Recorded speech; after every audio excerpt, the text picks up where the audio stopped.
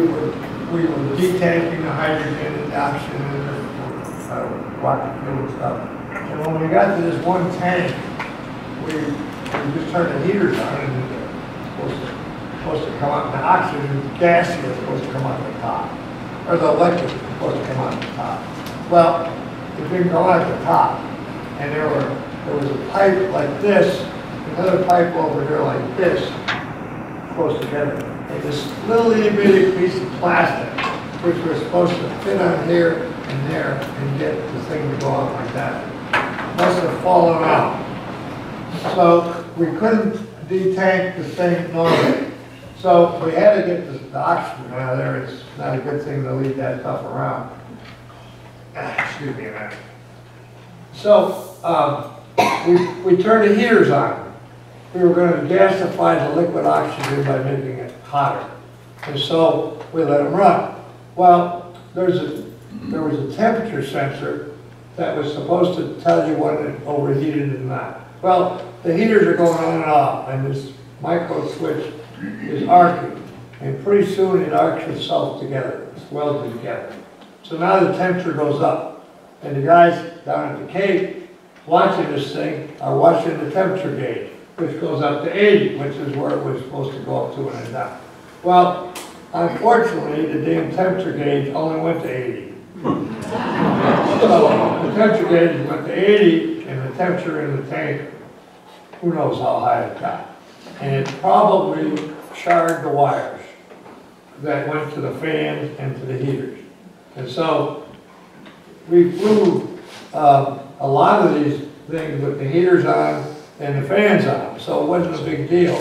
Except in this case, when they turned the fans on, or whatever they turned on, I think it was the fans, the wires were in there, and they must have touched something else and shorted out.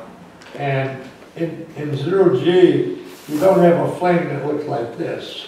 You have one that looks like this, it's round. And there's no up or down, so you don't see something running up like you do here on Earth.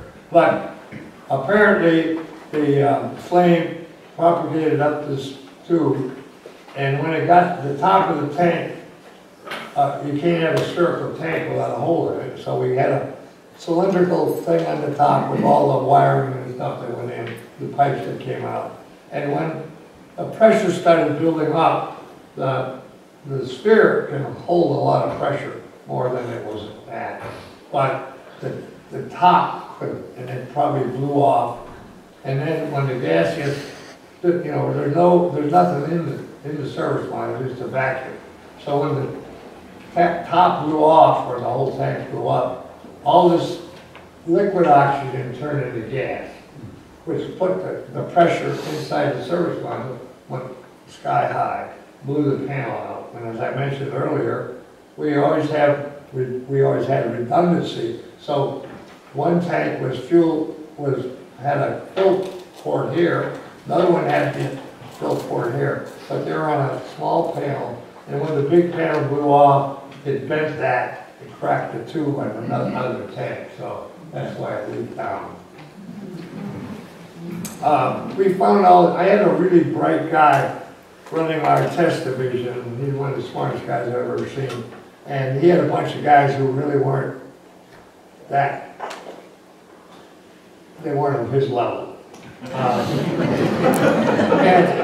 the test division did not attract really eager guys, either the design division or the guys that looked after the space. So he used to give these guys a test before every flight. Give them a paper and a pencil and give them a test. And they had to work it out, paper and pencil. So he got these guys thinking really good stuff. Then after I got my accident investigation thing going, the good guys at the headquarters decided that I needed help. So they constituted this super accident board made up of the NASA Center Director at Lewis Research Center in Cleveland, a couple Air Force generals, and assorted other guys. And so they came down while we're trying to figure out what the hell happened. And they came over and we had a long chat.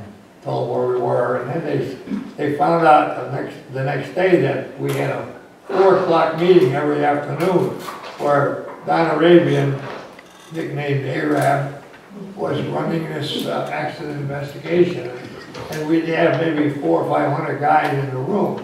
Now, everybody can't talk, so we had a rule. The guys, there were a number of system gurus who had a team of guys, and Don would open up the meeting, tell these guys to start. So you would get up and you'd tell what your group did, and then you'd get up and tell what your group did.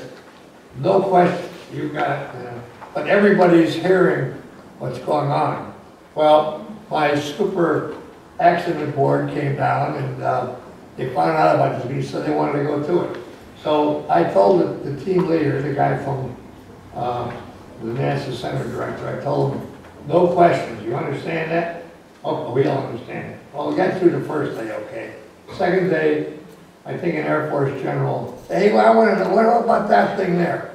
So I leaped out of my seat, ran over and got that center director. We went outside. I said, get those sons of bitches out of there right now, or I'm going to have them carried out bodily. Do you understand? I was a colonel at the time. I'm throwing the generals out. Anyway, that's what they did. They went in and got them all out, and the stuff went on the way it was supposed to.